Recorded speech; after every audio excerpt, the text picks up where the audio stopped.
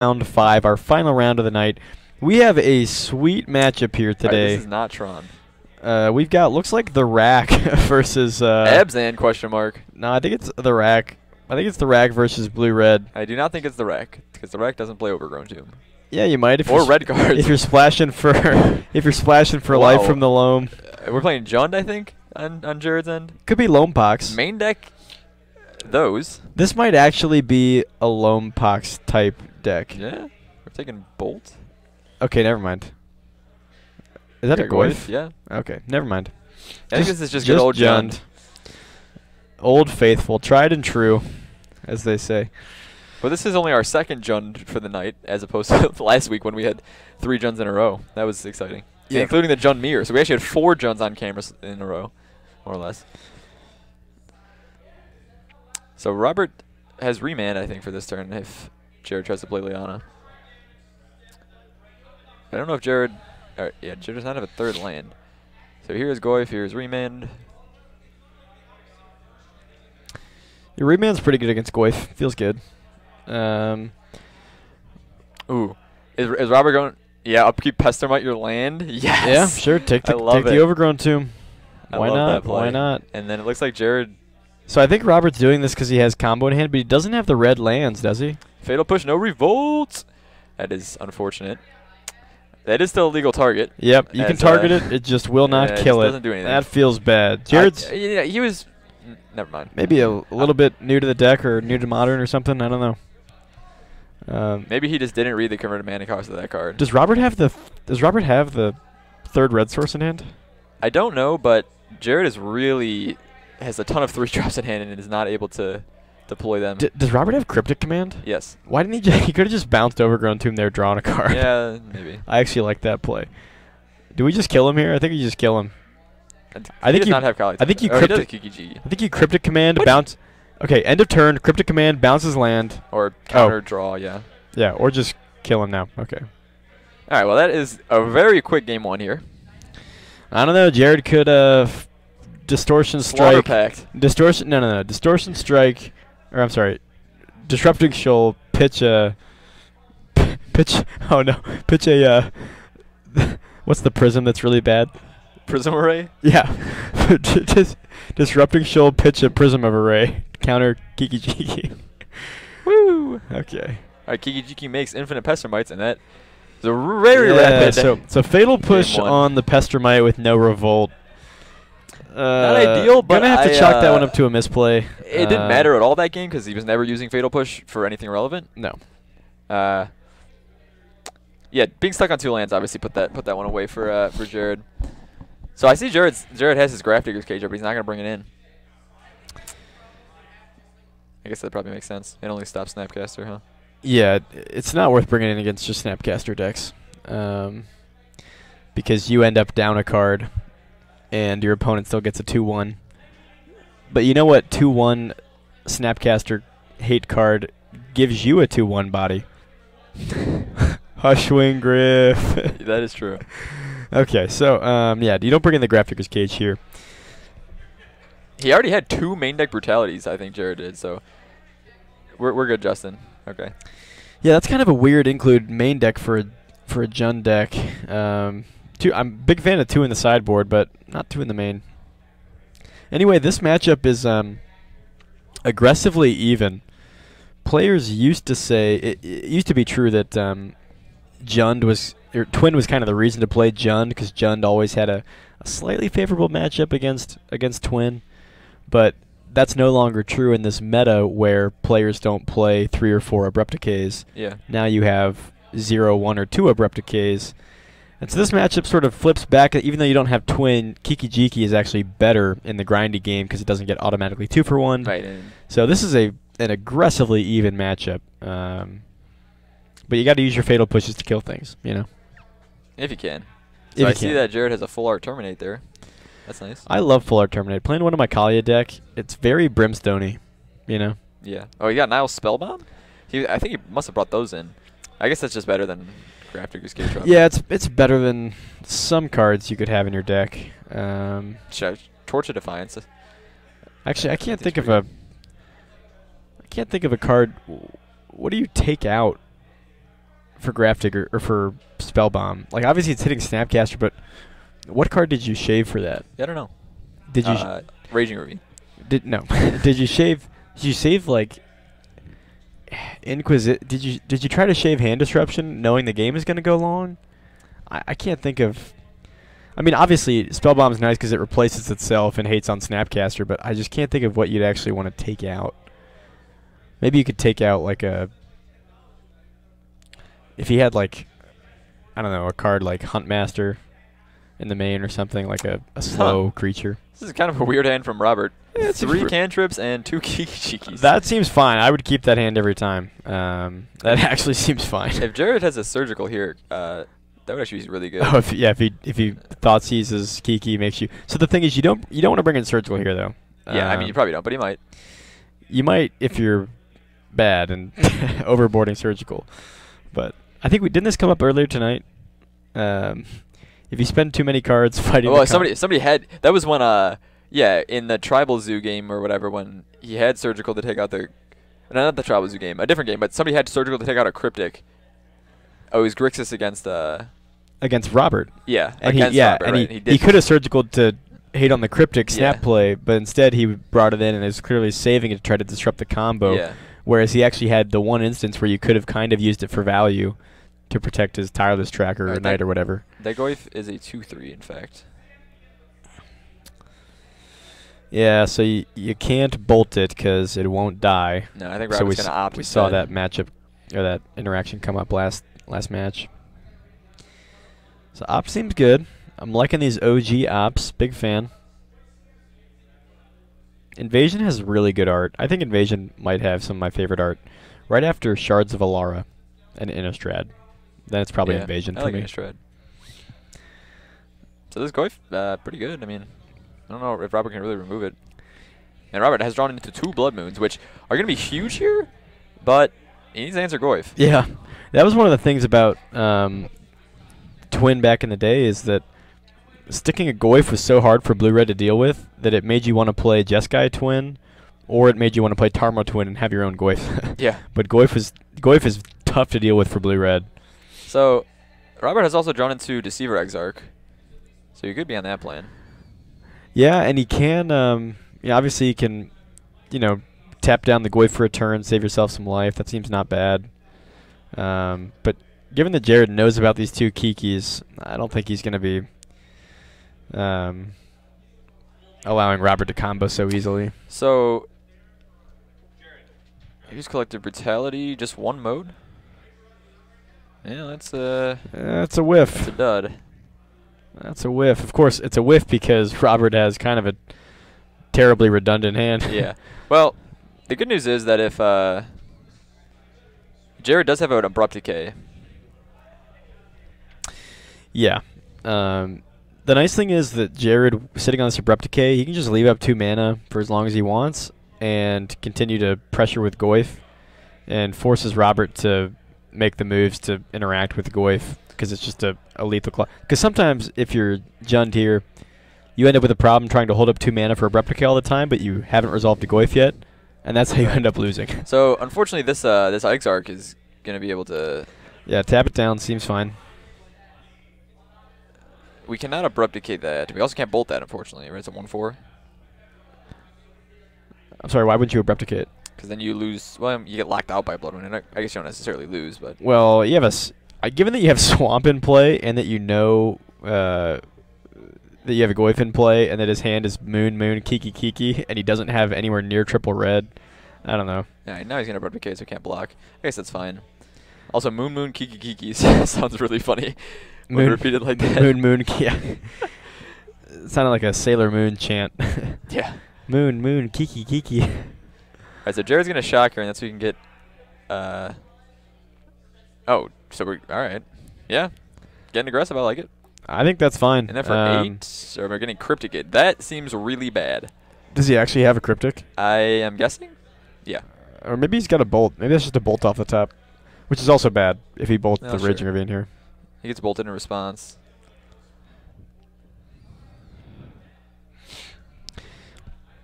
Yeah, the reason you would bolt is to bolt before the counter. Make a bolt in response to the trigger. Oh, Just okay. Snapcaster. He's gonna opt, try to find a bolt. I guess. All right. Bottom. Do we have the bolt? He's thinking about that one. Do we have the bolt? We got the bolt. Major, Oh, it's a Counterspell Pestermite. or No, it's a Pestermite. Okay.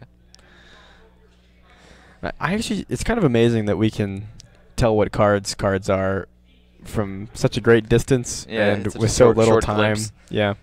Glimpse the So unthinkable. it's almost unthinkable. I was gonna say. God, beat you to it. Get on my level.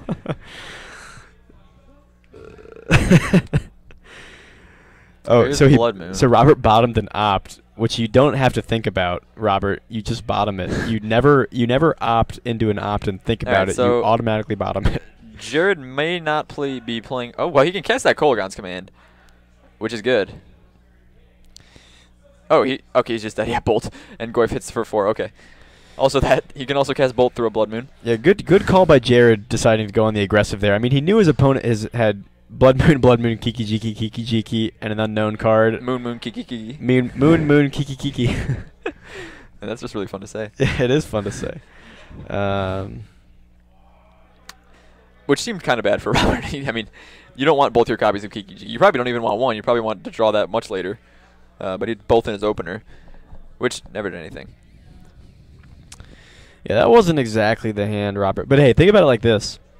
Imagine if Robert's hand instead were through the breach, Blood Moon, and that his Pestermite were an Emrakul. That would be a lot better. Would he have won? Yeah. If he didn't have the Pestermite to tap down the Goyf, wouldn't he have just died before he got to 5 mana? Yes. Well, yeah. Yeah. Right? Yeah. So that would have been slightly worse, I think. I don't know. How would that? I don't know if that would have been worse. Well, okay. He loses either way. But you would feel dumb for having an Emrakul in your hand. I guess. But then you would reinforce your decision to realize how you're hedging against the mill matchup. Well, sometimes these Jund decks, they do the unthinkable. Yeah, that's. And they board into unthinkable. Man, why is mill such a bad archetype? So it's not. It's only not a bad archetype because what's the?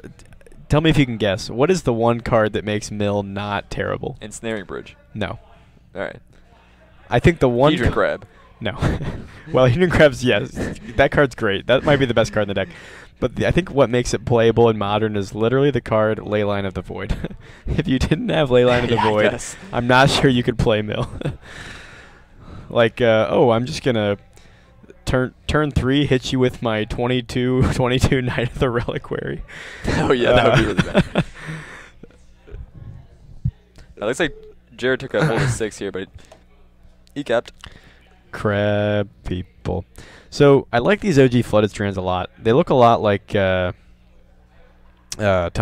Yeah. We got to get the basic mount there. All right. So looks like we're leading on Inquisition here from Jered. Or could be a. Okay, that seems fine. We're gonna opt in response.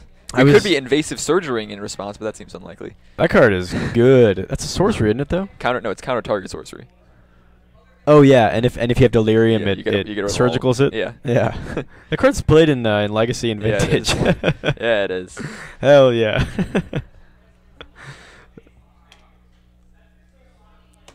I think it's really funny the cards that you see sneak their way into Legacy. Yeah, it's super weird. Wow. Well, Robert's hand is Vidalcan Shackles. Yeah. The thing about Shackles though is he only has one island. Currently. He's got a lot of spell snares though. Yeah. Spell Snare is pretty good against Jund. So we're taking Moon. So we have not seen any Dark Confidants, have we?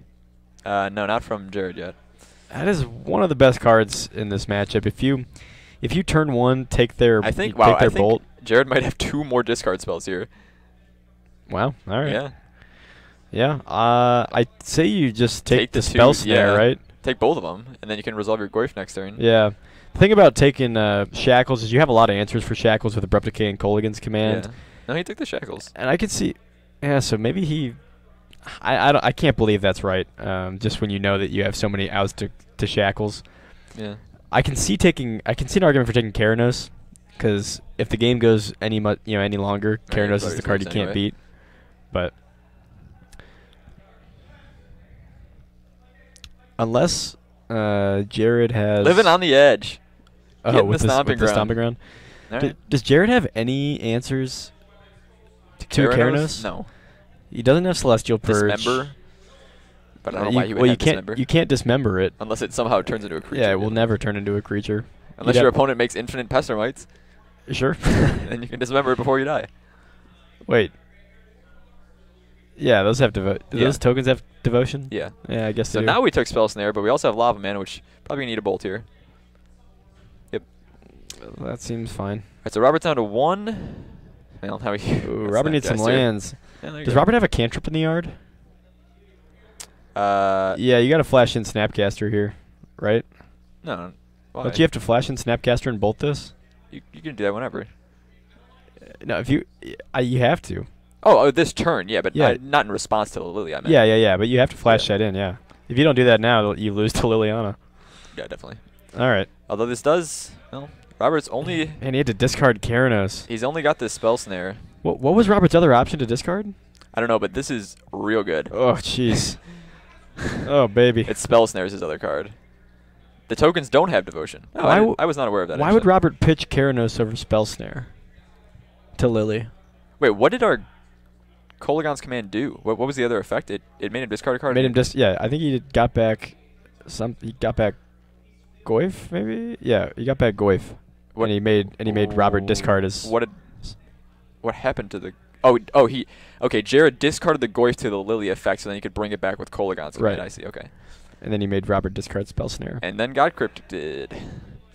Feels bad. So it didn't end up mattering anyway because Jered was making his opponent hellbent with the Koligon's instant. But if I were Robert, I definitely would have discarded Spell Snare instead of Keranos. Oh, that's a good top deck. Yeah, things are not looking good for Jered. Yeah, get there, Robert. He's got a Maelstrom Pulse, which I guess is okay. But what do you take here? Do you take Pia or do you take the Thopters? I should take the Thopters. Yeah, I think so too. That's what he'll do. He's getting hit for 4. I mean, a Goyf can hold it down in this board state, but... Yeah, the life totals are high, so we're going to have a lot of top decking here. Kiki Jiki is so good with P and Kieran, I just realized. I can't target it. Oh, it's not legendary. Yeah, you're right. It's not that good with P and Kieran. Yeah. I rescind my statement. Remember, this is the activation that I think we saw... Was it Jeff Hoogland do that? I think I said that last time and someone questioned me that it didn't happen, but I'm 88% sure it happened. 88? 88%. That you can't target... Oh, because he tried to copy P and Kieran. Okay. But you can copy Snapcaster, which is pretty good. Yeah, that's true. Which is much better than Splinter Twin on Snapcaster because you don't lose the card. Right. Yeah. So Kiki is in some ways better than Twin. Well, here's a Goyf. Right. I think Robert has Snapcaster Spell Snare. Yeah. Yeah, that's pretty good. And that probably does it. He takes 6 here, goes to 1. All right. Well, Robert cleaning it up, folks. Do we have Flaying Tendrils, Jered? That's our only hope. That would be sweet, actually, but I see no reason to bring that in. Nope. Hey, well, that was all right. Well, that was fun, folks. That was a pretty good matchup. What was this, 2013? Yeah. Yeah, that was fun. Well, we will be back. No, we won't. No, we won't. That was round 5. Yeah, we're done. That does it for tonight. Folks, thank you for tuning in. Yeah. We sincerely appreciate you being here. Mario, tell them about the... content. We got other content. So if you want to watch any replays of games you might have missed during the stream, you can find those on our YouTube channel. If you just search in YouTube Top Deck Productions, you'll be able to find us there. And then we also have our own website, www.topdeckproductions.com, where you can find also replays of this, some articles made by some of the local players, discussions about their decks, people's deck lists if you're interested in anything you've seen on stream, and then also just some generic articles about the modern metagame. Mark has written one. You can find it about how to not salt, essentially. And well, that's not really what it's about.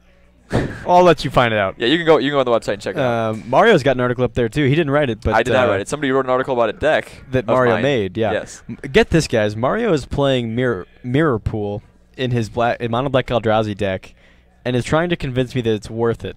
It is as worth a tapped, colorless source. It is the best lane in the deck. And I was skeptical, and someone else at the store was asking me about it. They're like, "Is he like? How can you play Mirror Pool?" And I said, "Well, he says that sometimes he copies Reality Smasher at the end of his turn when he has an Eldrazi Mimic in play. And not at the end of at the beginning of my turn, when I have a Mimic in play, to get another trigger. Oh, that's right. Yeah. You can copy a Thought-Knot Seer during your opponent's draw step Sure. to get another card out of their hand, and you can copy a Fatal Push, which triggers Revolt on both of them because you sacrifice the Mirror Pool. Sure. So there's a lot of cool interactions with it. Yeah. But yeah, if you want to see information about that, you can find that on the website as well. So is that interaction mentioned on the website? I doubt it. Maybe you should get on and comment. Yeah. So that'll do it. Thanks for watching, guys. We hope you enjoyed, and I will not be back next week. Mark likely will. Yeah, I'll be here with probably Victor or Brent or one of those scoundrels. Someone else. I will be back home for Christmas break, so I'll be gone for a few weeks, but our content will still be here, ready for next week.